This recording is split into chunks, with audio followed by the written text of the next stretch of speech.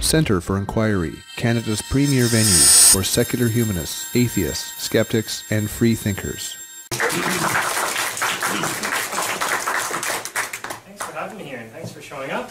And not going to the big talk downstairs, which is, what is it, economy and the 2 billion or something like that? 7 billion. Oh yeah, we've got more billions than us. Economy and the 7 billion. But we are continuing our celebration of Darwin that is now expanded to the whole month of February. We can think about cool topics like evolution, but we're going to weave a lot of history in there as well. So I teach evolutionary biology, and I really have a passion for the subject of evolution, which got me interested in the life of Charles Darwin as well. And so I'm really interested in sort of the historical roots of evolution. That's something that I've just been off and on reading about and interested in for quite some time.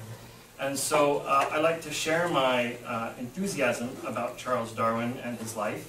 And this time I thought I'd talk about the people surrounding Charles Darwin rather than the man himself, because we hear a lot about him, but we don't know quite so much about his personal life, about his scientific life. So we'll meet some of these people that we see up here on the screen.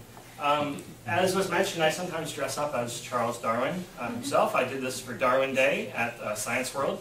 We had a lot of fun, had a great turnout. It was a really great evening. And I've been doing that for about 8 years or so. I do a younger version of Charles Darwin, sort of when he was in his Voyage of the Beagle, or preparing to write The Origin of Species. Darwin, rather than the guy with the big white bushy beard and the bald head, which is what most people know about Darwin. But I like to promote that, hey, this is the Darwin that was traveling around the world. He was the one that was first thinking about how evolution could come about through natural selection. So we got to celebrate that guy as well. This is me at the Ph.D. Biodiversity Research Center and Museum at UBC. I do a lot of events there, having to do with Darwin Day. We do a bake a cake for Darwin every year, right around his birthday time as well, and we have some wonderful cake entries. That's open to the public, so keep your eyes open for that if you're interested. The BD is a wonderful place to explore biodiversity. And I also had to throw this picture in. This is a picture of me dressed up as a young Darwin with an administrator from University of the Fraser Valley who invited me out some years ago to speak about Darwin. And the other guest speaker to her left is the great-great-grandson of Charles Darwin. His name is Sir James Barlow Baronet, creationist. Yeah, he is. He is. He has no problem with Darwin and the family history and the family legacy, and so I think he's fairly pro-science as far as creationists go. Like for example, he works for the Galapagos Foundation to promote scientific understanding and preservation. But yeah, it was a little awkward sharing a stage. Very nice guy. Very nice. So I wanted to explore what we know about Darwin, what we think we know about Darwin, and maybe learn a few cool things about his life that you didn't know previously. So I've got a collection of different Darwin pictures. As I said, I really like to promote the young Darwin. I love the fact that he's on your poster for next month. Because it's always the guy with the bushy white beard. And I want to promote the idea that there's other Darwins that are out there, have been out there as well. So I love these pictures of a younger beardless Darwin. He didn't grow the beard until he was much older, and so most of his life he looked like this. But it's that bearded Darwin because he looks like some sort of Greek philosopher or sage that people really love the images of, and people love playing with the image. I like these finches making us his beard. There he is hugging Tiktaalik, his inner fish. And I just collect all sorts of odd little weird pictures of Darwin. There's a Matrix version there. And I love this one too. Probably seen this one before. A play on the Obama poster. But this means that we've all seen pictures of Darwin. We've all heard about him. Those who came to my monologue probably know a bit more about his personal life. But really, how much else do we know? So that's what the question we're going to be asking today. Who is the man sort of behind the science, behind the natural selection and the monkeys and the evolution? So I want to say very little about Darwin himself. We're going to explore him through his relationships. But I will mention sort of just the highlights. This is a middle-aged Darwin who had just published The Origin of Species. And he had been thinking about this for 20 years, since as a young man he voyaged around the world on the voyage of the Beagle as the naturalist. And this was one of his pages of his earliest journals, where he started thinking about a way to understand what he saw around him in the world, the observations he had made. He had been taught, and most scientists and most people in England and most of Europe and the rest of the world at the time thought that every creature was created as they are, never changing. And as he started to travel from place to place, particularly in South America and the Galapagos in Australia, he saw evidence with his own eyes that something didn't match up. There were things that were kind of similar to each other, but living in different places, but close by, little islands off the mainland. It just wasn't quite fitting. This idea of evolution had been in the air for some time. He was certainly not the first to propose that species changed, or that they might be related. But nobody had worked out a viable mechanism, a process that could explain this. And so it was Darwin who really started thinking very seriously about this problem, how species could come about, and how they could be related to one another and change over time.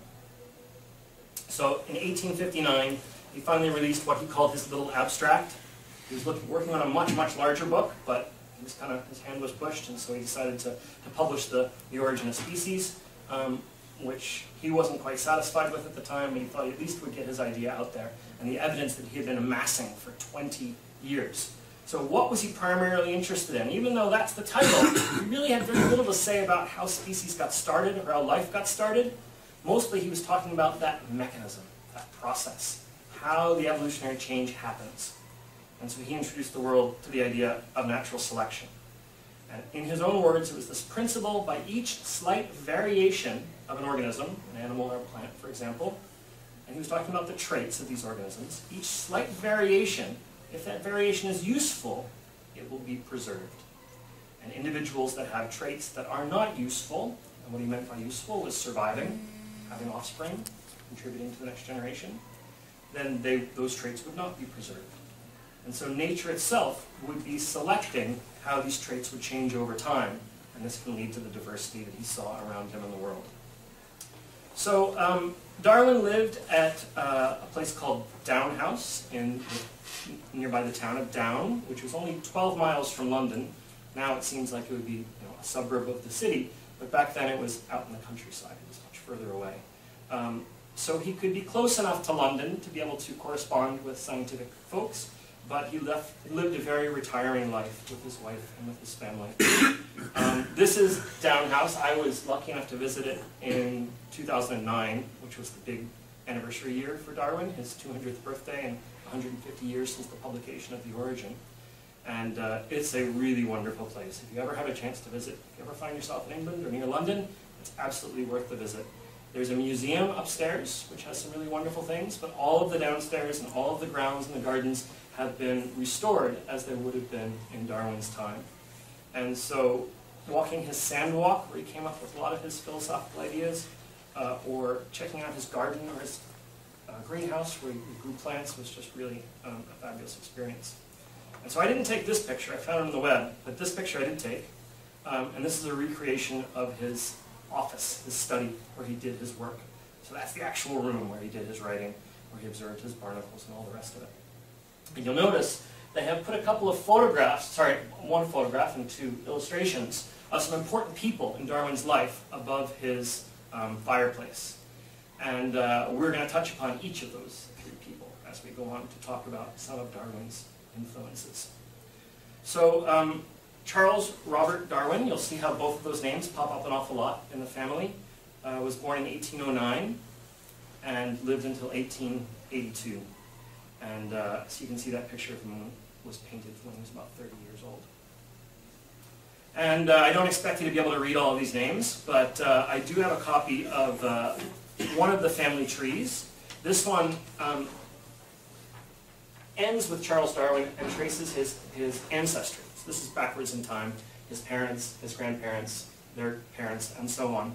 And so if anybody's curious, we can talk about this. But I will just point out that we are going to talk about his father and his mother. We're going to talk about his grandfather, Josiah, and we're going to talk about his other grandfather on his paternal side, Erasmus Darwin.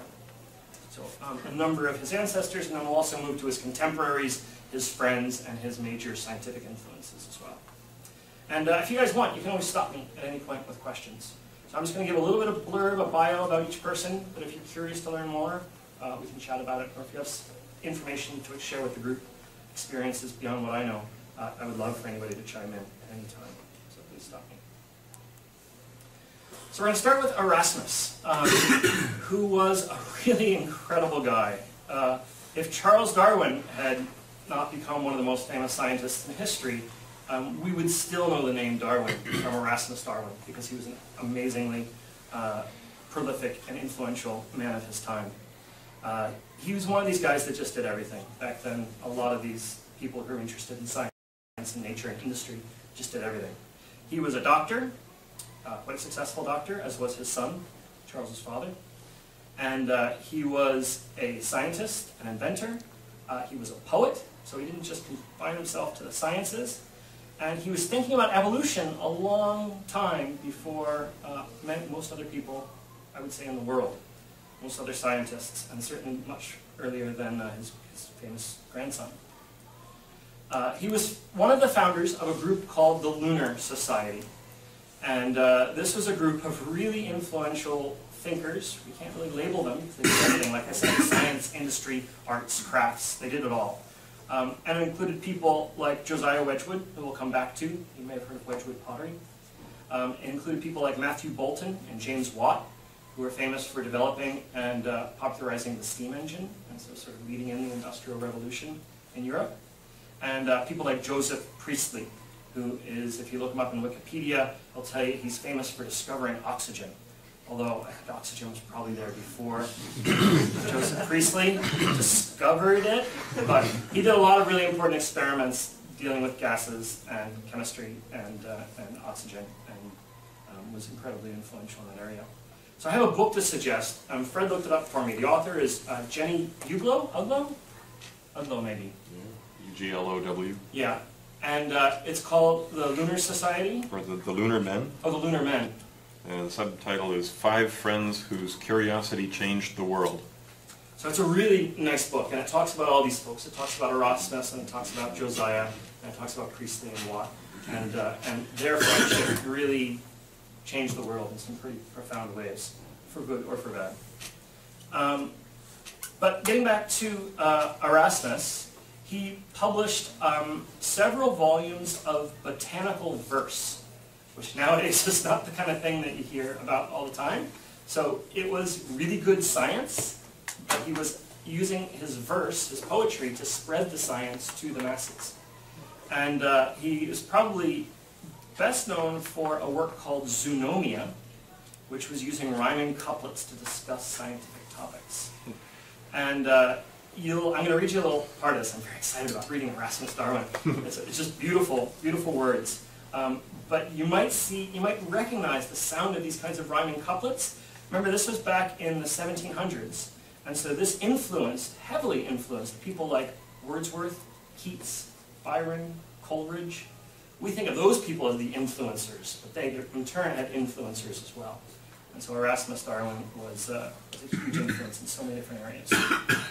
So here we go. I'm gonna share some of Erasmus Darwin's words with you. First, some couplets, and then some prose that he wrote about science.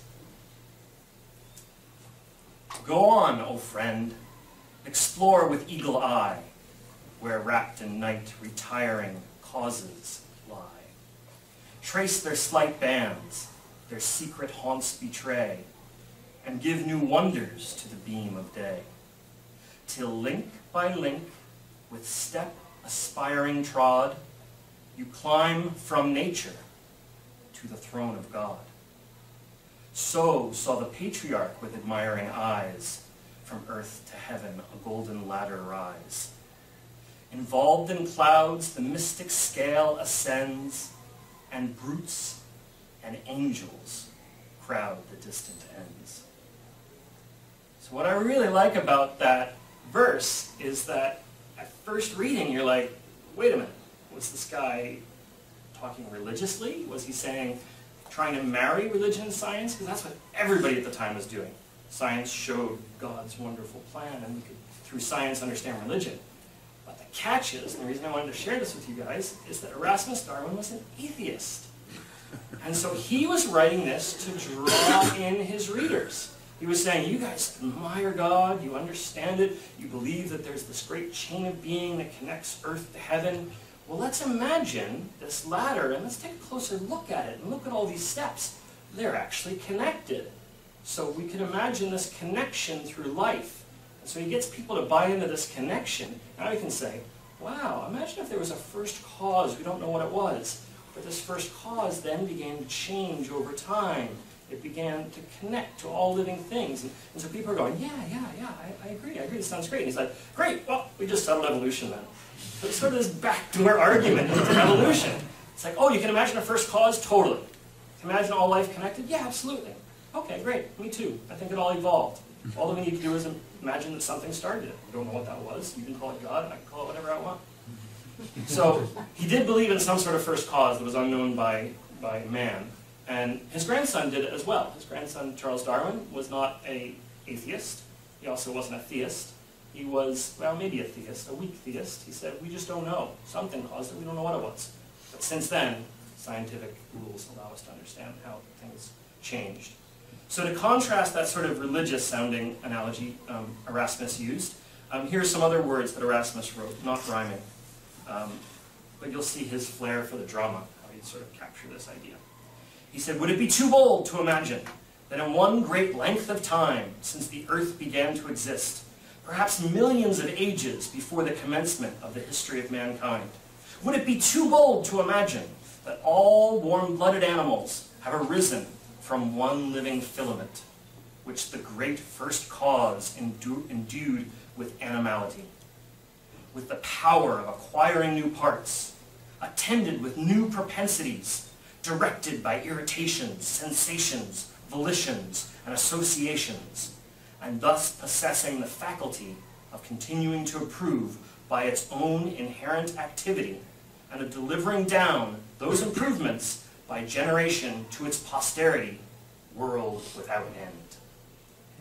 So he still has that sort of poetic spark to it, this sort of grandiose ideas, but what is he suggesting? He's suggesting evolution. He's suggesting that everything's connected and it changes on its own form.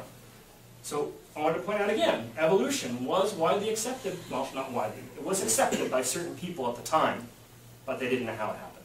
They had no mechanism. So that's where we're leading with this story. So Erasmus died a few years before Charles Darwin was born, so they never knew each other in life, but he must have been exposed to his writings. So he was exposed to his writings, and he said he did read bits of Zoonomia when he was a young man, and he also said it didn't make much of an impression on him. That's what Charles claimed.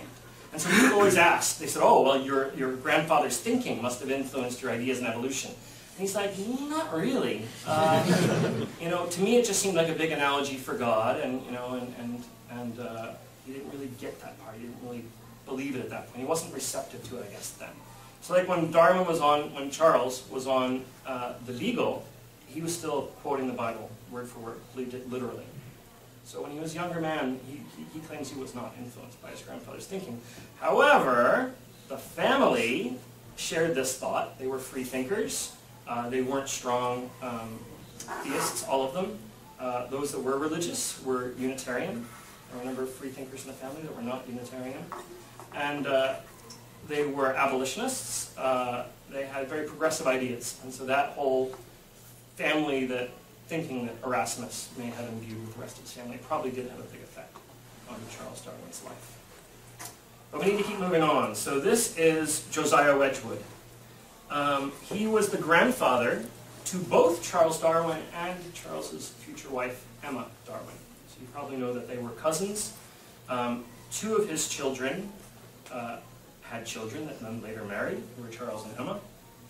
And we'll get to both of those as well. He was creator of the Wedgwood Pottery Company, which was hugely successful. As I mentioned, one of the members of the Lunar Circle, or the Lunar Society. And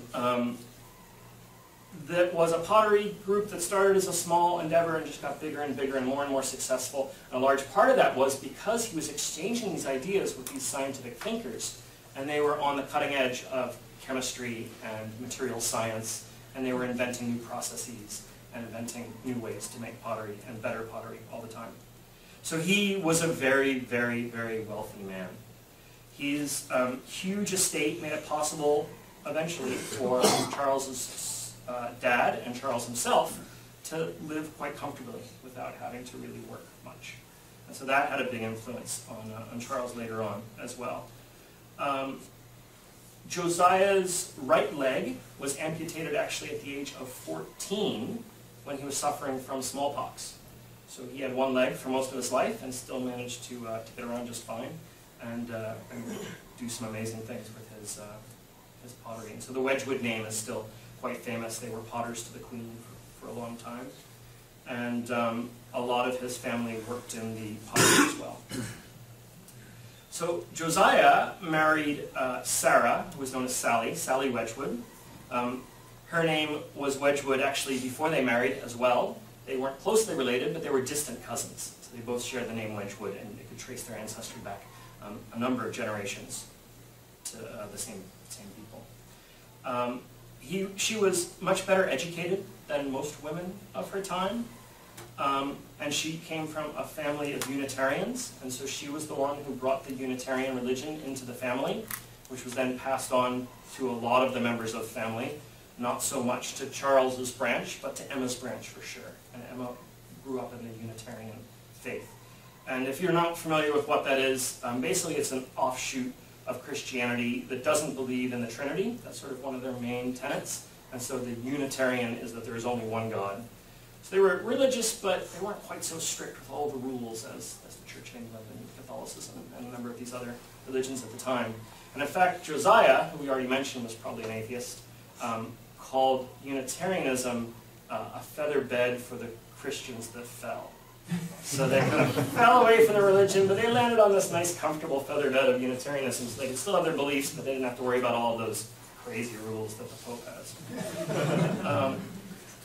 But because she was Unitarian, they had, like I said, they had a lot of progressive views, and so they were champions of things like religious freedom, women's education, stuff that at the time was not always widely held among society.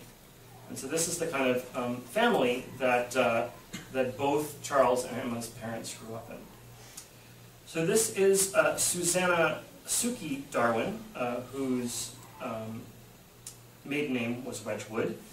She was Josiah's firstborn child, and she was Charles's mom. She married Robert Darwin in 1796, and he was also from a pretty well-off family, but she was really wealthy. So she increased the wealth of the family quite a big deal with a very large dowry from her father, Josiah. That seems like a fairly late marriage for the time. She would have been 31, is that right? So she married, I think I just said it, and I forgot as soon as I said it. In 1796. Yeah. Yep. Yeah, so 31. Yeah, well, they were a pretty unconventional family. They did a lot of things different. Erasmus, for example, I didn't mention, had 2 wives and a pretty publicly known mistress, affair. And between the 3 women, he had 14 children. It's a pretty big family. So he, I think he married fairly late, and then his first wife died, and then so his second marriage was very late, and then when she was, I guess, no longer interested in having kids, he found someone else who was,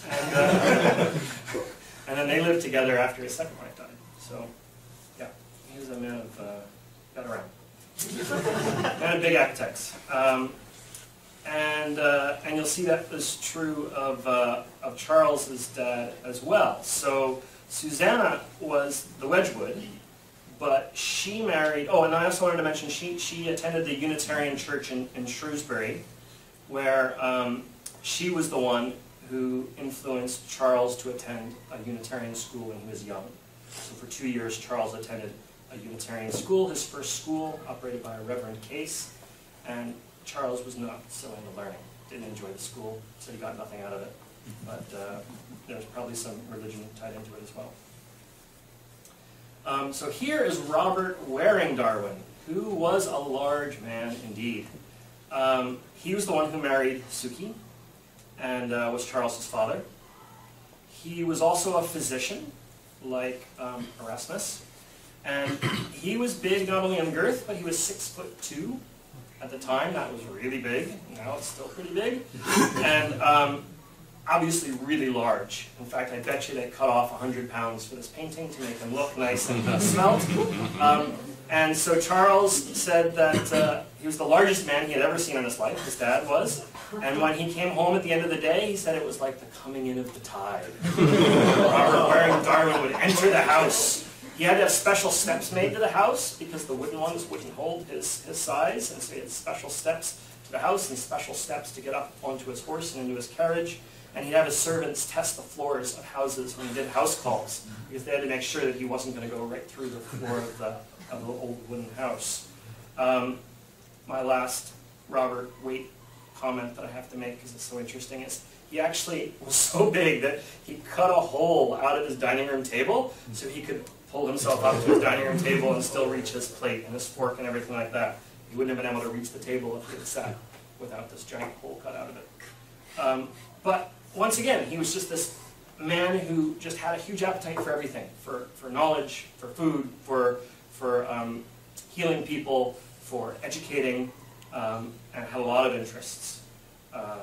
So he had a big impact on his family as well. He wanted both his sons to become doctors, as he was, and Charles's older brother, who was Erasmus II, another Erasmus, became a doctor, and Charles went off to medical school at Edinburgh, but never finished, didn't want to become a doctor. And so there was some friction there with his dad and what would happen with the rest of his life. His dad said at one point, you are worthless and you will do nothing other than hunting and rat catching for the rest of your life and will make no impact. And well, he was wrong about that. But he was very mad that his son wouldn't become a doctor, and so he said the only thing that you could do, because of your station in society and your intellect, the only other thing you can do is join the clergy.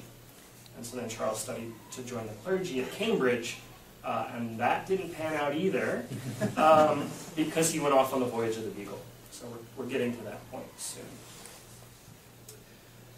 So once again, there's our family tree. So I just wanted to mention that we just talked about Erasmus Darwin, Robert Darwin's dad, who was Charles Darwin's dad, and we talked about Susanna Wedgwood, who was Josiah Wedgwood's daughter. And of course, we mentioned before that Erasmus and Josiah were really good friends, and there was a lot of intermarriages between these families. So this brings us to Emma Darwin, nee Wedgwood.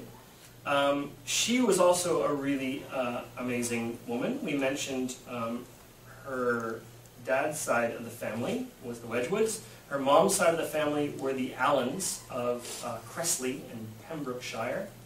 And so she had some ties through her mother's family to a different part of England and used to travel there and visit with people there as well. When she was 10 years old, her father took her and her 3 sisters on what was known as the Grand Tour of Europe at the time. So if you were of a certain level of society, a certain wealth, you would go on the Grand Tour. And you would go to Paris and Geneva and Florence and Rome and Naples and Milan. And you would study the art and the poetry and the history and the science and the current affairs. Emma was in a pretty high level of society. She, for example, took piano lessons from Chopin when she was on the Grand Tour. He didn't teach her, but she took some lessons from him while she was there. And she also learned an awful lot from her uncle, who was a noted Italian historian. And he went by the name Sismondi. And I don't think that was his birth name. That was, I guess, his nom de plume. And so Sismondi taught her all about the intellectual and political affairs of the continent, of continental Europe. And this is something that, an interest in hers that lasted all her life. So she was not just a little homemaker that was interested in the kitchen. She was really a woman who was interested in the world, in intellectual pursuits, in music and art, and also in causes. She and her sister, when they were in their 20s, her sister Fanny, they both became really strong champions of the anti-slavery movement in the 1830s. And this was a pretty bold stance at the time. But they felt very strongly about it, and so did other people, and they supported it. Most of their family did. Most Unitarians did as well. But they became very active in it. And she was really, really close to her sister Fanny. They were close in age, and they were as close sisters can be. And so when her sister died of cholera in her 20s, in 1832, it just devastated Emma. It was the most horrible thing that could happen to her at the time. And through this intense grief, she developed a really strong, absolutely unshakable faith. And so she talks about that period of her life being the time where she became closest to her religious ties in the Unitarian religion. And so Emma was very much a woman who believed in the main tenets of the Bible and of God, but also had this strong intellectual side to her as well. And so it's very interesting. A lot of people make a big deal of the fact that a very religious woman, although not so strictly religious as most people at the time, a very religious Unitarian woman then married Charles Darwin, who would go on to strike fear into the hearts of many religious people with his advocacy of evolution. But unlike that movie that some of you watched on Darwin Day, they didn't slam doors and yell at each other and scream and see ghosts and cry out. They actually had a really, really loving marriage, very strong marriage. And they supported each other, and she supported Charles. He never would have been able to do what he did without her. She never would have had the life that she wanted, or the partner that could stimulate her and love her quite so much. And pretty much all of their writings from both of them say that they had a very, very close marriage. They spent every day together because they were in the house in the country with just their family. They were married in 1839. They lived in London for a few years and then moved out to Down House in the country. And all told, they had 10 children together. 3 of them died quite young, 2 of them as infants, and then one when she was about 10 years old. Many of you know about Annie, their daughter Annie, that died. And so just to let you know their names, in order, I believe: William, Anne, Mary, Henrietta, George, Elizabeth, Francis, Leonard, Horace, and then Charles Waring. Charles Waring was their last child, who was one of the ones that died in infancy. So they had 7 children that lived to adulthood, not all of them that had children of their own, but some of them did have families, passing on the Darwin name through Charles and Emma. And in fact, 3 of their children went on to become members of the Royal Society, and so they became men of science as well. Emma really loved gardening. She loved trees. She created the 6 gardens that you saw in that picture of Down House before in the rear, and all of those were visible from their sitting room. So she wanted to be able to view nature while they were in their home as well. She and Charles were married for 43 years, and she outlived him by about 10 years and lived to the age of 88. I'd be happy to talk more about Emma and about their relationship, their home life. I read a really good biography of Emma Darwin that you can find pretty easily as well. And she was just a really interesting woman. Really loved her family and supported them. So this is another just little piece of the family tree. And this shows Emma and Charles and how they were related through Josiah Wedgwood, through 2 of his children. So we mentioned Susanna was Charles's mom, and Josiah II was Emma's dad. And then this is their 10 children. So I don't expect you to memorize all that, but if you're curious and want to look at it later on, talk about the dates, talk about the people, the order, we can come back to this and talk about this some more if you want. So we are moving away from the family now. We can come back to the family if you guys have questions. You've got questions now? Sure. And Francis Galton, what is it into the family tree? I have that family tree. He's asking about Francis Galton, who was another famous scientist, Yeah. related to Darwin. I think they called each other cousins, although it's a bit of a distant sometimes. relation. So they can trace their ancestry both back to Erasmus. Okay. So Francis was a grandson of Erasmus through one of his daughters. Sorry, one of his daughters, who married a man named Samuel Galton, and then together they had the child Francis Galton. And so they would be, I don't know who knows how cousins work. It's twice removed. If you, instead of your parents being related, your grandparents are related. I think it's second cousin. Yeah, I always forget. It's twice removed by marriage, seconds by removing generations. Thank you. So they were second cousins. There we go. We figured it out. And So Emma would have been second cousins as well, because she was also related to Erasmus. All right. Any other questions about the friends, or sorry, the family, the direct family, before we get under Darwin's friends and influences? Okay, we can always come back to these if anybody has questions later on. So this is Robert Edmund Grant, not a relative, but a teacher. He was a marine biology teacher at Edinburgh University, which we already mentioned. Darwin was there for just a few years. His older brother was already at Edinburgh, and so Charles was packed off to join him at the medical school. And Charles wasn't so much into the medical side of things. This was back before there was any kind of chloroform or any other anesthesia, and so operations were done with people pretty much awake. And it was bloody, messy, horrible, screaming affair, and Darwin didn't like that so much, Charles. So he tended to do more study of marine biology at the time. He was more interested in the natural history. And Robert Grant was a pretty big influence. They went on long walks together talking about marine biology, and he filled Charles's head with ideas of evolution. He was an evolutionary biologist at the time, or a believer in evolution. Especially the views of Lamarck. Lamarck always gets a short shrift in scientific circles because he didn't quite get genetics right. Lamarck got so much else right. And one of the things that he got right was that things evolved. He was one of the first really influential scientific thinkers in the area of evolution, a French scientist, and also very high level of society. And so Grant was smitten with the ideas of Lamarck, and he was also a really radical free thinker. He was against the authority of the church. He saw no divine intervention in the natural world, which put him at loggerheads with most of his contemporaries, who saw a very strong divine pattern in nature. And so I think this potentially is one of the reasons why Grant would turn to his relationships with his students. Because his students came out with a fresh mind, he could present them with the evidence, they could talk about it, they could battle it out with wits, as opposed to his contemporaries who had already fixed in their minds that evolution couldn't be possible. So this was probably, besides Zoonomia, besides his grandfather's work, this was probably Charles's first big influence in evolutionary thinking. But he didn't believe it at the time. He thought it was interesting, but he didn't really buy it. It wasn't until later that he came around on his own. And this is to be contrasted a little bit with Darwin's most influential teacher at Cambridge.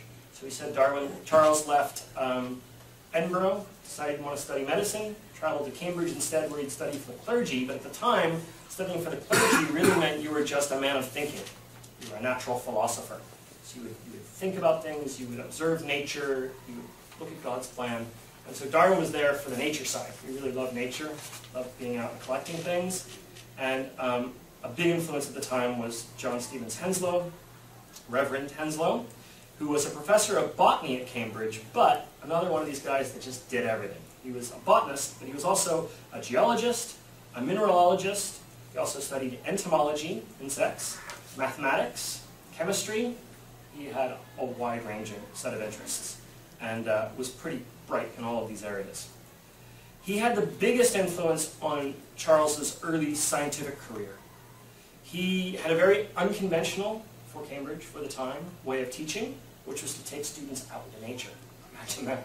Instead of sitting around a table and lecturing at them, he would take them out on field trips. He would invite them to his house for informal dinners where they'd sit around and they would debate, they would read papers. So it wasn't just the sort of one person at the front of the classroom talking about facts. It was experiencing what science was like.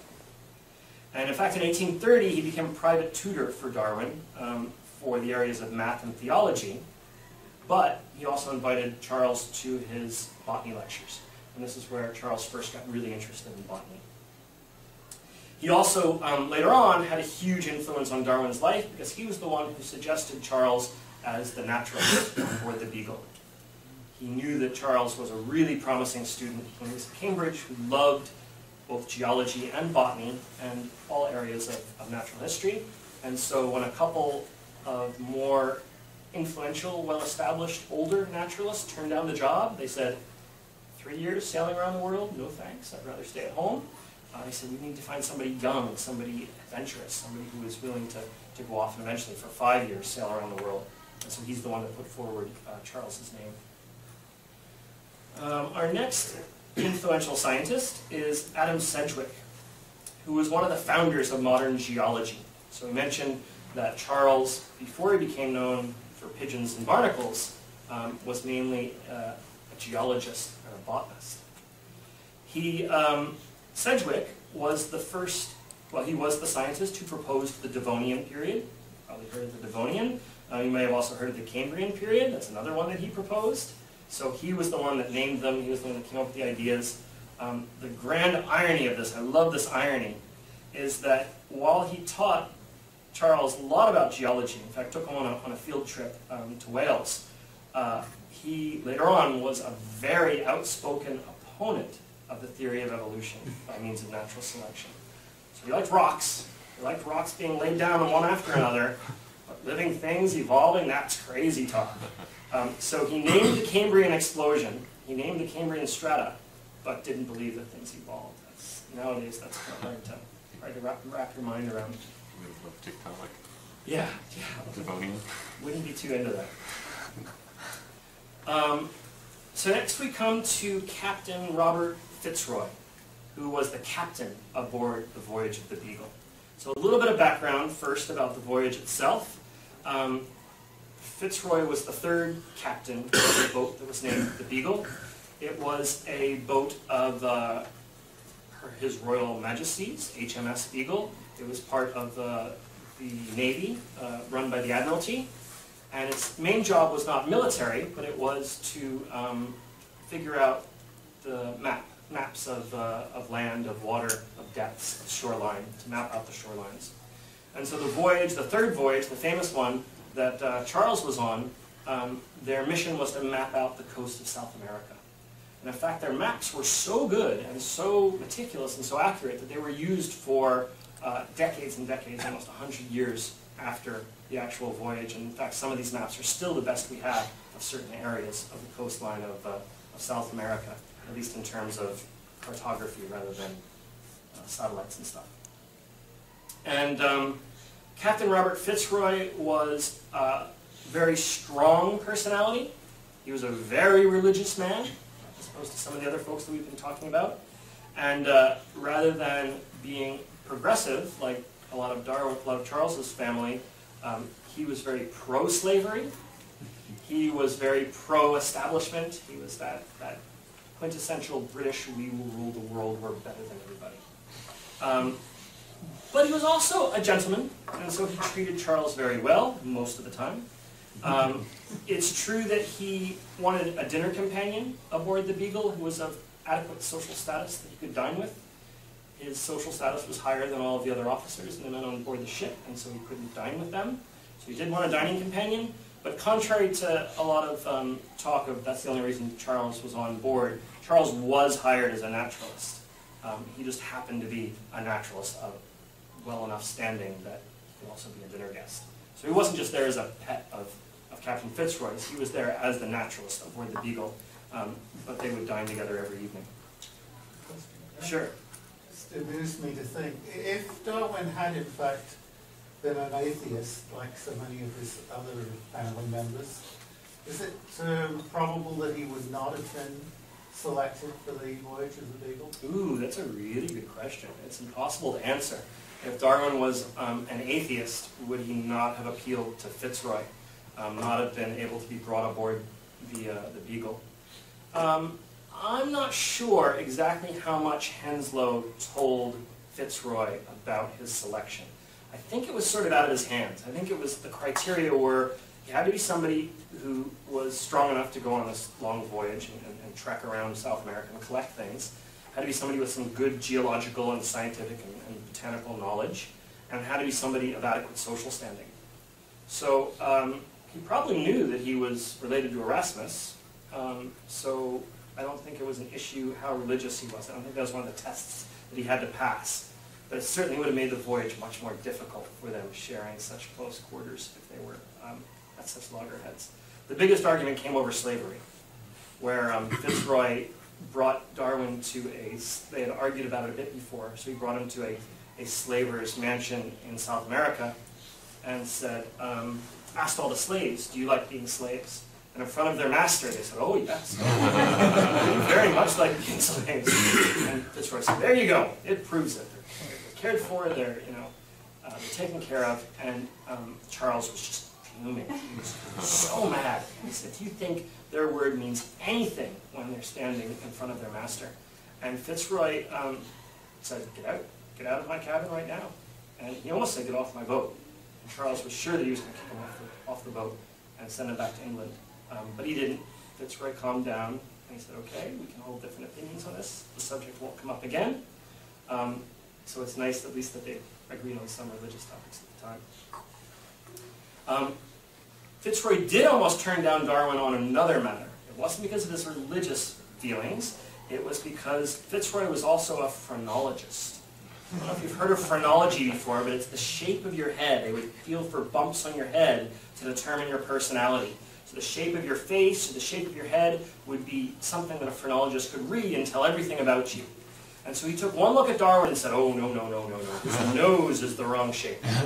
Somebody with that nose would never be able to stand up to this voyage and be able to carry out what we need to do. No, he's too lazy. I can tell right away just by looking at his nose. And so he had to meet with Charles a number of times, and Charles really, strongly stated his case. And he said, I'll work really hard, really I will. Look at this letter from Henslow. So Fitzroy says, well, I don't know about the nose, but we'll give you a try. And Charles worked really hard on that trip. He became ill quite later in life, Charles Darwin did, and so the voyage was sort of in the prime of his youth. He was hiking, he was out riding horses, he was adventuring, and then sort of the rest of his life he just sort of settled down and never really left his house. But he proved Fitzroy's phrenology wrong. Fitzroy had a really interesting career as well. As we said, he was a very strong-willed man. After sailing, he became head of the weather charting department and actually made great strides in predicting the weather to save many lives in England for the Admiralty, and eventually was promoted to be the governor of New Zealand. So, people at a certain status would be just given these plum positions. He knew nothing about governing and did a horrible job. You can imagine, he didn't get along with people. He just told them what they looked like and what they should do. And people in New Zealand wouldn't have any of it. They almost killed him. He had to flee back to England to escape this horrible debacle he had in New Zealand. And eventually he committed suicide, unfortunately. He was always worried about this, and he told Darwin he was worried about this because a number of people in his family had committed suicide, and in fact one of the former captains of the Beagle had committed suicide. It's a tough life being on this boat out by yourself the whole time, and so there was obviously something in his personality that was driving him away from other people, and I guess today we probably would have treated this as a mental illness and been able to figure out what was wrong with his brain chemistry, but he's a very complex guy. Let's leave it at that for now. Also very interesting if you want to read more about him or his biography. Okay, so we'll go to much calmer waters. Charles's closest friend was Joseph Dalton Hooker, a man with an extraordinary beard. He seems to have had that beard for most of his life, and hey, it worked for him.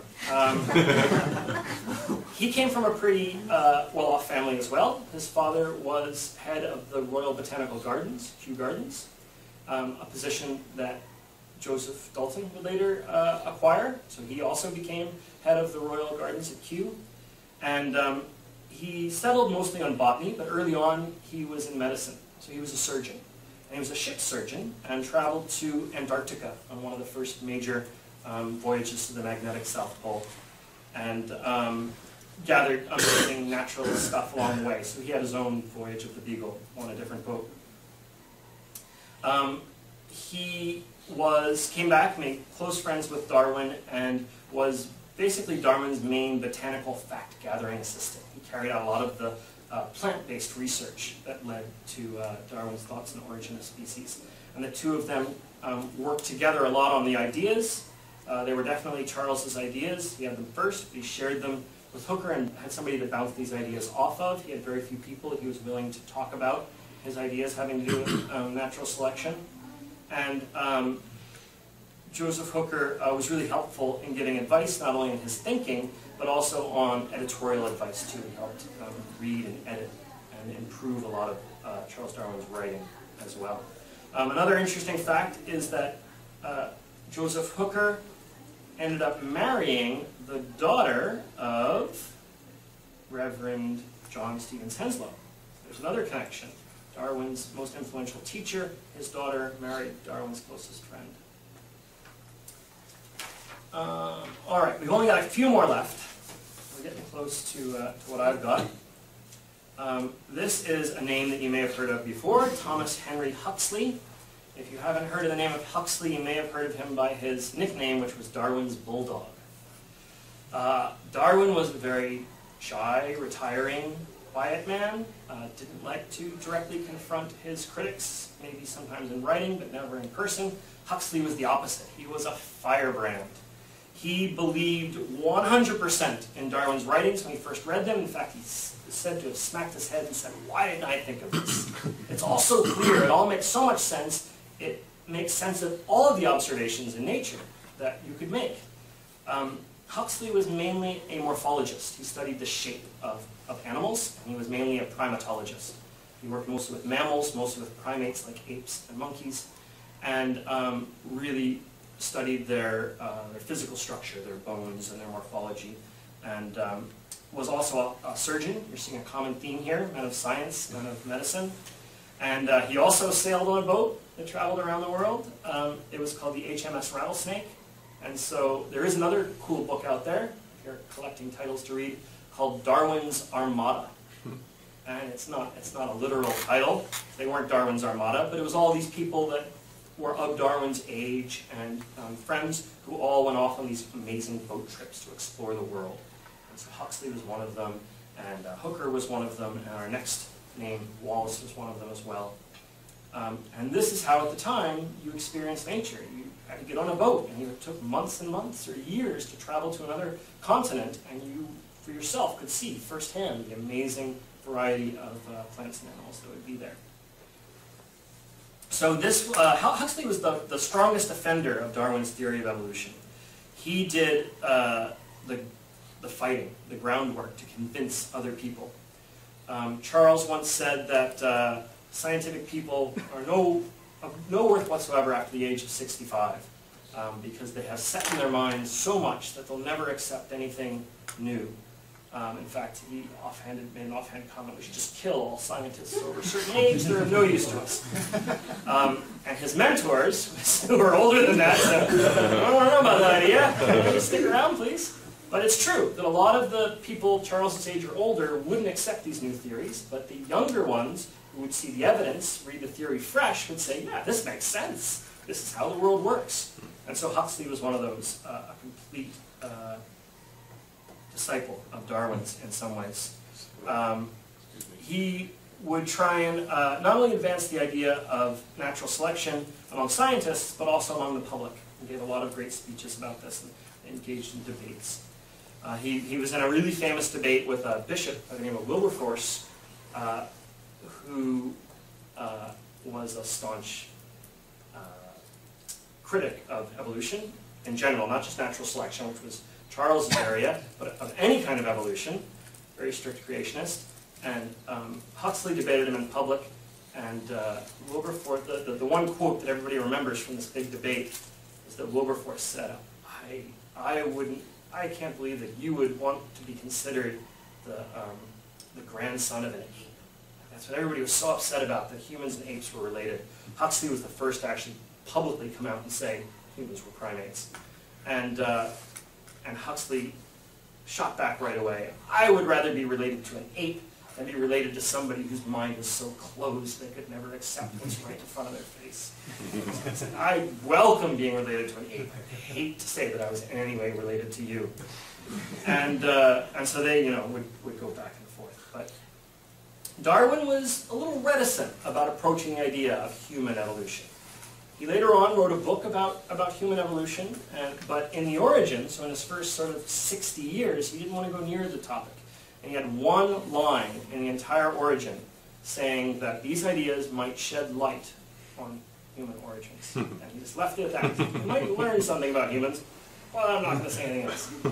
But Huxley said, the heck with that, I'm going to publish a whole book about humans or apes. And he showed the skeletons of primates and human skeletons. They've got all the same bones, they look the same, it's obvious. And that got a lot of press, but a lot of criticism as well. So this brings us to our final figure, another one of the most influential figures in Darwin's life, Alfred Russel Wallace. Hopefully you know Wallace's name as well as Darwin's, because he is and should be celebrated as the equal co-creator of the idea of natural selection. I am definitely on the side that Darwin deserves all the credit that he gets, but he shouldn't get the credit as the sole designer of the idea of natural selection. Wallace came up with it about the same time, completely independently of Charles. Let me back up a bit, and then we'll talk about... Didn't Charles Darwin have that idea long before? He just didn't publish it until he saw the... That's right. Yeah, so I'm getting there. I'm getting there. I'm going to get up to that point where they're actually published. But we should celebrate Wallace Day just as often as we celebrate Darwin Day, because he was really impressive scientist as well. There were some problems which may explain why he's not quite so warmly accepted. I'll get to that as well. Okay, so let's back up to Wallace's youth. Charles Darwin, as we said, came from a super wealthy family. He never had to work a day in his life. So he could basically pursue his scientific interests just as his day-to-day activities. Wallace was the opposite. He came from not such well-off family, and he had to make his living in the world.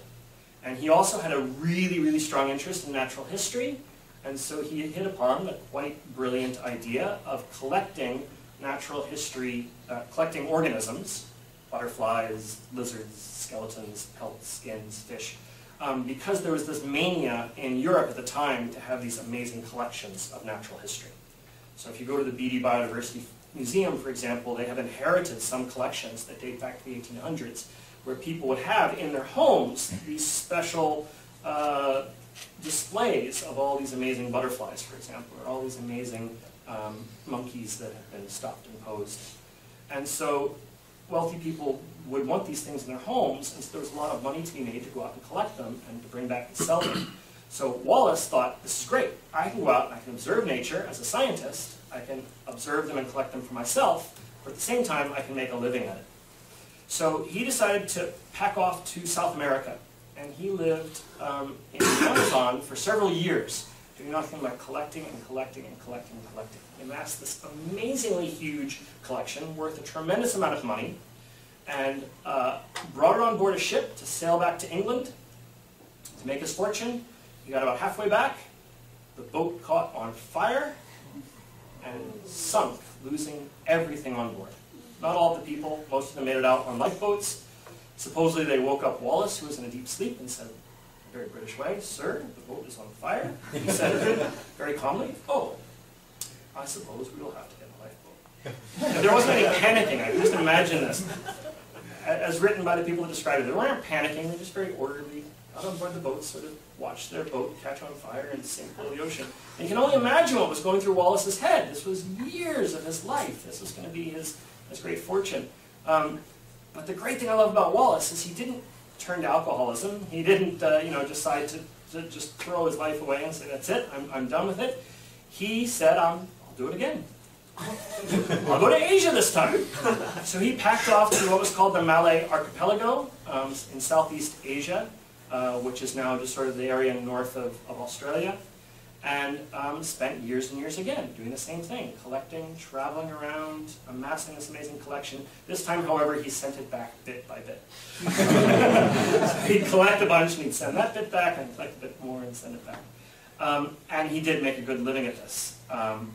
But while he was in the Malay Archipelago, he developed malaria, as a lot of people did at the time. They didn't have any way to prevent it. And he was unable to sleep, unable to work, because he just had these horrible fevers and would be laying in bed. And so he'd just lay there and he'd just think. Sometimes these fevered thoughts racing through his head. Sometimes he'd have moments of calm where he'd be able to rationally put things together. But he said lying there in this malaria bed allowed him to really think carefully about the observations he had been making. And he came upon a way of explaining it. And it's the exact same idea that Darwin had been working on, as Pat said, for the past 20 years. Darwin hadn't published it at that point. He was still collecting information. He knew this was an idea that would rock the scientific world, and he wanted to be as strong an argument as he could. And so he was collecting more and more information before publishing. And Charles had only shared his ideas with a select few. Some of his geological mentors. He had shared it with Hooker. He had shared his ideas with his wife. Not too many other people. And then he gets this letter from Alfred Russel Wallace. So Charles Darwin had been established at that point. He had published a lot about the voyage of the Beagle, just not about transmutation of species, not about natural selection. And so he was a well-known man of science. And so Wallace wrote to Darwin and said, I have this idea, and I would like for you to take a look at it, and if you think highly of it, could you please pass it on to the men that you know in scientific circles? And Darwin read it, and he just felt his heart drop to the floor, because the ideas were exactly the same ideas of natural selection that he had been working on. And in fact, some of the terms that Wallace had independently invented were headings in Darwin's abstract, the exact same kinds of terms. So the paper that Wallace had sent to him in 1858 was a 9-page paper, and it was called On the Tendency of Varieties to Depart Indefinitely from the Original Type. Not quite as poetic as some of Erasmus's stuff, or not quite as ringing as The Origin of Species by Means of Natural Selection, but it gets the idea across. These varieties from a type changing over time and diverging. And this was the idea of natural selection. And he had the mechanism there, he had everything. So Wallace absolutely could claim that natural selection was his idea independently, but as we had mentioned, Darwin had come up with the idea 20 years earlier and had been working on it non-stop. So even though both of them had the idea, it was absolutely Darwin's evidence that convinced scientific men. They probably would have looked at Wallace's idea and just dismissed it. Well, if Darwin hadn't published, why did Wallace pick him to write to? Because of the voyage of the Beagle. Darwin was quite well known from his publications about geology, about coral reefs, about the zoology of the voyage of the Beagle. And so he and Wallace had the same interests. They traveled to different places, they observed this amazing variation, they described it, they talked about how they might be related to each other, which is kind of a newish idea. So for example, when Darwin was on the Galapagos Islands, everybody talks about Darwin's finches now, which are great, but they were only really recognized after the fact. When Darwin was there, he was impressed by the mockingbirds and by the turtles. He would go from island to island and see these really similar kind of animals, but on a different island, they were different enough that you could recognize them as not the same thing. And that's what really started to get him puzzling. So you're right, he hadn't published those ideas, but he was an established man of science who traveled and who had cataloged for variations and variety. And Wallace said, you know, I'm seeing the same thing you're seeing. I think this is how we explain it. And he didn't realize that Darwin had been working on that same idea. But he picked the right guy to send it to. And the other reason he picked the right guy to send it to, this is what I think is really incredible about the relationship between Charles and Alfred, was that Charles could have just ripped it up, tossed it in the fire, said, oh, sorry, got lost in the post, I didn't get it, and then published his own idea independently. But instead he said, no, I can't now, in good conscience, publish my ideas to try and rush them ahead of Wallace. Really, I should let Wallace publish his ideas. He was sort of being a gentleman about it. And then I'll write my book later on. In which case, Wallace would have been known as the first originator of this ideas. But Darwin's friends convinced him, no.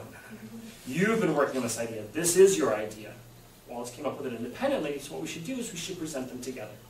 And that's what they did. They read both papers. Darwin wrote a short little couple-page abstract, and they read Wallace's 9-page paper and Darwin's short little abstract together as both presenting the same idea. But even when they read them, nobody cared. They thought, I'm not interested. This is not true. That it didn't match what their ideas of how the world worked were, and so they just couldn't believe it, couldn't accept the idea. So then it wasn't until the next year, so Darwin feverishly put together all of his writings that he'd been working on, and he released The Origin, and that's what convinced people. It was the logic of the argument backed up by the evidence. And the evidence from all over the place, not just the Malay Archipelago and Asia, but worldwide. Darwin had collected his own information and had gotten people mailing them his ideas, their observations, other specimens, and so he'd amassed this huge amount of evidence. And you just couldn't look at that evidence and say things weren't related to each other, they don't change over time. And so he's really the father of the acceptance of evolution. A lot of people call Charles Darwin the father of evolution, but the idea was much older than that. That could go to Erasmus or Lamarck or even earlier thinkers. But he was the one that convinced people how it happened through natural selection. And so Wallace struck upon that same idea. However, we're going to get to sort of the other side of Wallace's personality. This is where they differed. Charles Darwin sort of moved a little further and further away from his religious beliefs, realizing it was a scientific view of nature that would explain the world. Wallace, however, thought that it was a higher spiritual power that was in charge of evolution, and that he proposed an upward evolution of human morals over time, which would eventually lead to a socialist utopia. Now, hey, who's not for a socialist utopia? But he thought it was this evolution of morals over time, God's guiding hand. So obviously it was Englishmen who were further along in the evolution of morals compared to everybody else, and then there may be only one or two steps above Englishmen to get to the socialist utopia. So he held a number of ideas. He was also really into spiritualism, which was a pretty big thing at the time. A lot of influential thinkers were. Arthur Conan Doyle, the author of Sherlock Holmes, was a big spiritualist as well. And so Wallace sort of went a little bit off the track of science later in his career. And so Charles Darwin always had a close relationship with him. They were buddies, and they would write back and forth, and they shared their ideas. But then Wallace would propose these ideas of how man's morality was evolving, or how it's all guided by spiritual power, or how ghosts are controlling your life. And Charles was, okay. And he wouldn't complain, he wouldn't put down Wallace in public, but he would just sort of distance himself a little bit. So he's got his ideas, I've got my ideas. I don't think I agree with those, because Charles was very much a man of science. By the end of his life, he was a staunch agnostic. He said, we don't know, we just can't figure it out. I know that the natural world, natural laws are enough to explain everything around me, and that's good enough for me. And so he also eventually came to grips with his wife's religious beliefs as well. He said, just like his grandfather Erasmus said, maybe there was a first cause. We can't tell. We weren't around when the universe was created. So sure, call that whatever you want. But don't tell me that there is a guiding hand of creation or design in every single aspect of the living world. And luckily, Erasmus was okay with that. Emma was okay with that. Wallace, maybe not so much. Question. Is there any truth in the rumor that it was Darwin's study of the Newman fly which was fundamental in undermining his religious views, that the cruelty of paralyzing a sentient creature and laying eggs so that the poor thing was being eaten alive by maggots? Darwin said, no, any biblical God, creator, would not permit such a cruel abomination. Yeah, so Darwin did say that. Darwin did point to things like parasites and the cruelty of the natural world. He used the term the devil's chaplain, which then became a title of a Dawkins book later on. He said that any creator that created all of the horrible side of nature, things that kill and hurt and mutilate and torture other living things, like certain kinds of parasites and parasitoids, would have only been able to be created by a devil's chaplain, not by a religious figure that wanted to do good. So I think that, yes, he very much held that view, but I would disagree with the point that it was looking at these flies that made him come to that decision. I think it was sort of more of a gradual, general looking at all of the evidence and thinking about it carefully and making up his own mind. So he could point to that as an example, like David Attenborough loves to do as well when people ask him about nature and design. He says, well, if you believe in the design of the goodness of nature, you have to believe in the design of the parasites that will bore through a young child's eye until he's blind. So I think he borrowed that kind of thinking from Darwin. Darwin maybe borrowed it from someone else, so it was probably around at the time. And it wasn't any one thing that convinced him. It was just very careful thinking. Darwin wasn't, as far as I can tell, wasn't someone that would leap to a conclusion. He wouldn't see something and go, aha, this must be true. A lot of people think science is about a moment or an example. Whereas Charles himself described his mind as slowly grinding away at facts. He'd gather more, and they'd sit and they'd work together, and he'd think them over for years, for decades. And eventually he would start to come to gradual conclusions. But I think he would agree with you that that's a pretty good argument against perfect design.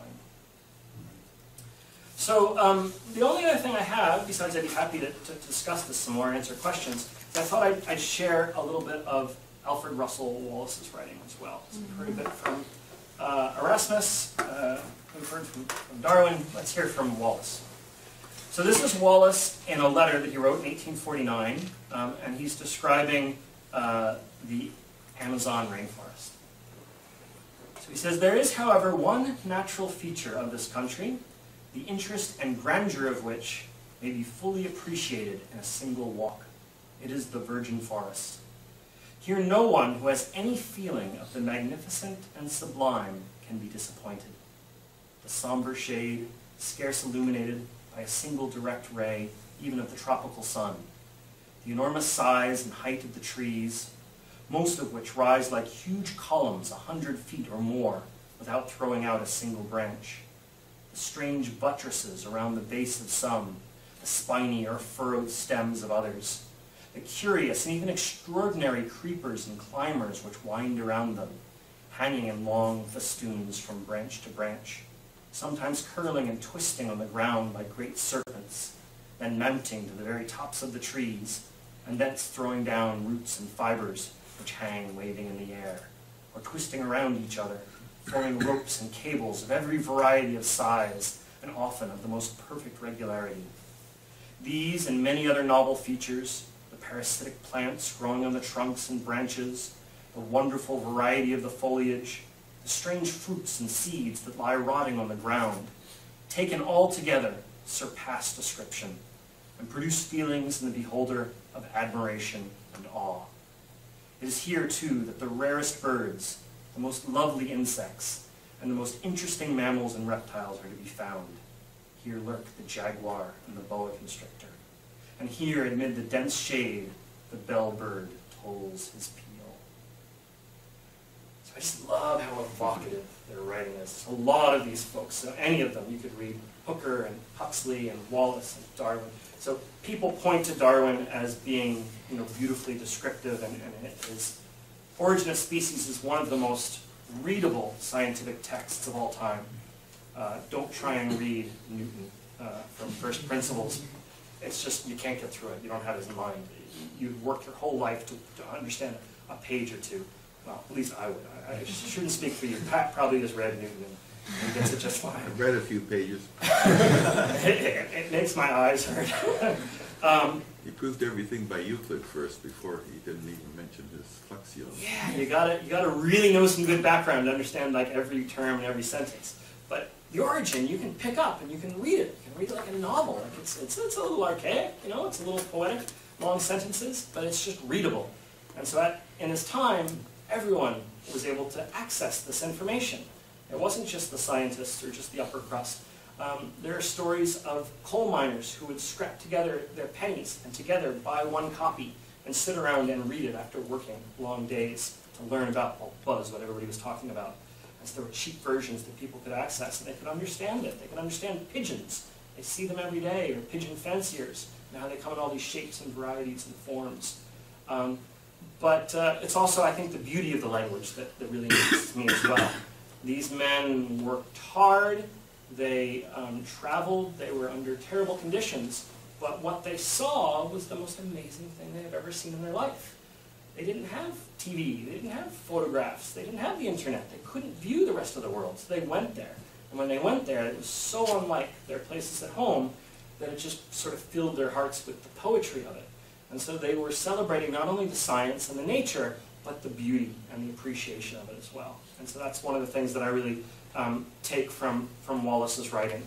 By the way, Wallace is not known, he's not only known as one of the co-creators of the idea of natural selection, but a founder of whole fields of ecology and biogeography.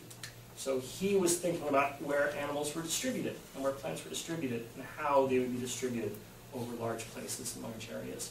And so he made some really amazing, impressive improvements in science as well outside the area of evolutionary biology.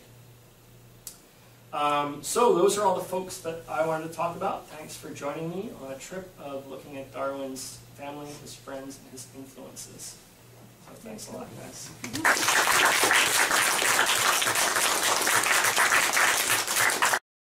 Were any of his contemporaries convinced in spite of their prejudices?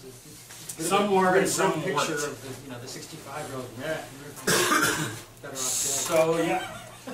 So the older ones, a lot of the older ones, even some of Darwin's closest mentors said, well, I don't know about this. Like people that taught him geology and stuff, they just didn't quite see it. Another good example is Owen. I'm blanking on his first name, but Owen was one of the first directors of the Royal Museum, the Natural History Museum in London, and he named dinosaurs. So he's a pretty famous guy on his own. And obviously had a really great grasp of fossils and of natural history, but to his dying breath, didn't believe in natural selection or evolution. Now he came to loggerheads with Huxley a lot, and my idea is that, not my idea, the idea that I've heard that I believe in is that Huxley is actually the one who drove him away from evolution, because he was kind of maybe on the fence, but Huxley was so vehement and adamant about it that Owen sort of said, well, I don't know. And then Huxley said, why, what don't you know? You're an idiot. And then Owen kind of backed further and further away until Owen was sort of on the opposite side of the fence. But imagine, he created the Natural History Museum but didn't believe in evolution. Yeah. So Darwin's idea at the time was an idea of blending. And so he thought that they didn't know how things were inherited. He knew that they were passed on from parents to offspring, but he thought it was some sort of a blending of traits somehow. But then he quickly realized, and critics pointed out, that if you get a blending every generation, you get somewhere in between, eventually everything would be the same rather than creating variation. So the blending didn't quite work. So that's why he was unhappy with his own view. He also believed in some of Lamarck's ideas of use and disuse. So not necessarily that a giraffe that stretches his neck, the neck will get longer. Lamarck never said that. That's usually what was attributed to him. But it was just that if a particular trait is useful to the organism, so if a fish uses its fins to swim all the time, it will be more likely to be able to pass on that trait to its offspring, the fact that it has fins. Whereas a fish that doesn't use fins would not pass on that trait. And Lamarck just wasn't making this up. You see cave fish that don't have eyes, right? And you see other kinds of fish that have lost their fins and instead wriggle. So it's not entirely a ridiculous idea, but the common thread there is they didn't understand how it was passed on. They didn't know about the chromosomes. And in fact, Mendel didn't know about chromosomes either, but he worked out the mathematics of it, how traits were inherited in particles and pieces that combined rather than being blended together. I've heard that the later versions of the origin species that came out, like Darwin did revisions based on his critics and so on. The later versions are actually not as good as the first version because he went off in some wrong tracks. In some parts they were worse, in some parts they were better. One of the more controversial ones for a group like this is that he added in a mention of God in the final paragraph that he didn't have in the first edition, and that was sort of trying to make it more acceptable to the general public. Not saying that God was in charge of evolution, but that there was potentially a creator that started things off. And he thought people could, he could make that exception, because his view was we just didn't know what started off life in the beginning. And they said, yeah, maybe there was a first cause, a first creator. Erasmus thought the same thing. But then once it got kick-started, it was on its own. Genetics took over. I once was working with a Unix system, and every time you logged on, it would give you a philosophical quote. One of them was somebody or other's law, and I'm not sure if anyone here is familiar with it. It was this, that if a person makes a very significant contribution to a scientific field and elects to stay in that field long enough, they will eventually become an impediment to that field's further progress. And the severity of that impediment is directly proportional to the importance of the original contribution. I don't know if that was Well, that's certainly the guy that you're referring to in your... It fits along with Charles's view of scientists not accepting new ideas after a certain time, and that definitely can be true. But I don't think we could accuse Charles of that. I don't think he was an impediment to his own ideas later on, because he just kept collecting evidence, trying to build upon it. He wasn't trying to say, I can explain it all, and that's where I think where Wallace fell down. Wallace said, I can explain it all, it's all gods or ghosts or spirits or something like that.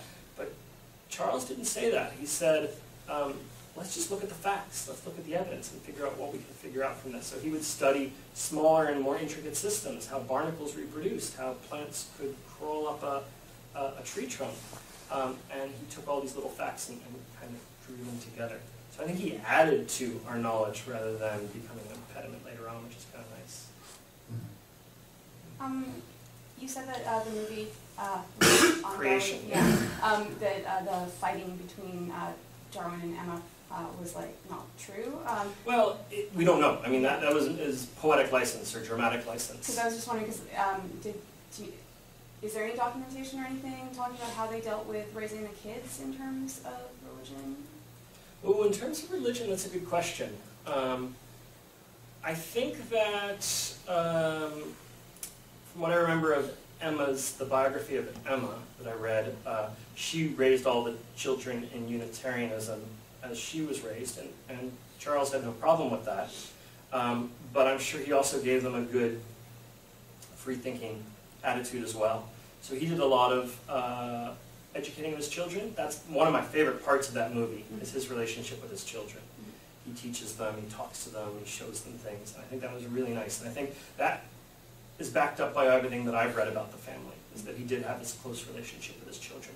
They would come running in when he'd be working, and they weren't supposed to bother him, but every once in a while they would, and he would show them something, or he would give them something, or give them a little task to help him out.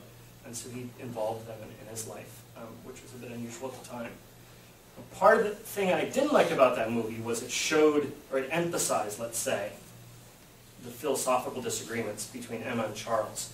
And I think people of that era, the Victorian and pre-Victorian era, wouldn't have externalized that like modern people would. Not to say that they weren't people and humans and stuff like that, but they had much more set social structure on how you behave with people.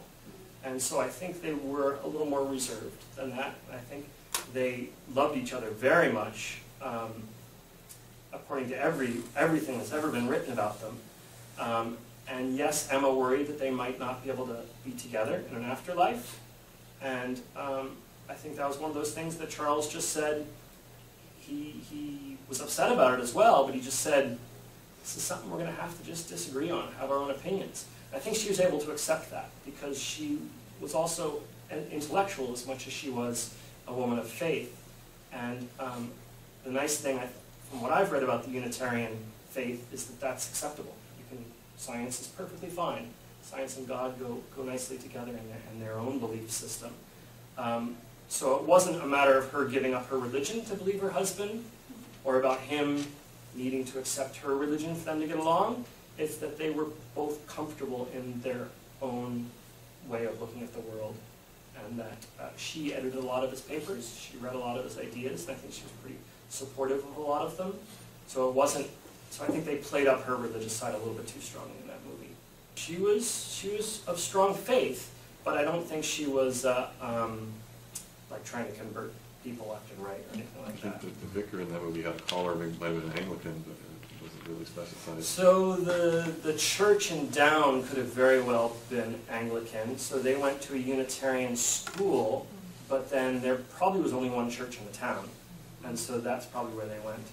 And actually, Charles got along quite well with the local church people, and he was the richest guy in town, and would help support a lot of people in the town, help support a lot of the poor people, and help them with their medicine as well. His dad being a doctor and everything, and so he was really well looked upon by the people of Down. It wasn't like he was an outcast or anything like that. And he used to go with his family to church quite often until a certain age. He just decided, I don't think I need to do this anymore.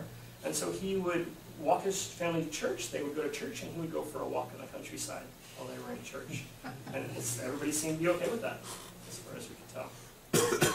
So I don't think they would have slammed doors in each other's faces. That's just not my feeling for the people as much as I can read about them. And of course, I only know them through what's been written about them and what they've written themselves, so that I can always revise how actual reality was. But they just don't seem like those kind of people. I think if they were upset, they would sort of sit down and have a nice calm chat about it, and maybe write letters. They would write letters to each other, even though they lived in the same house.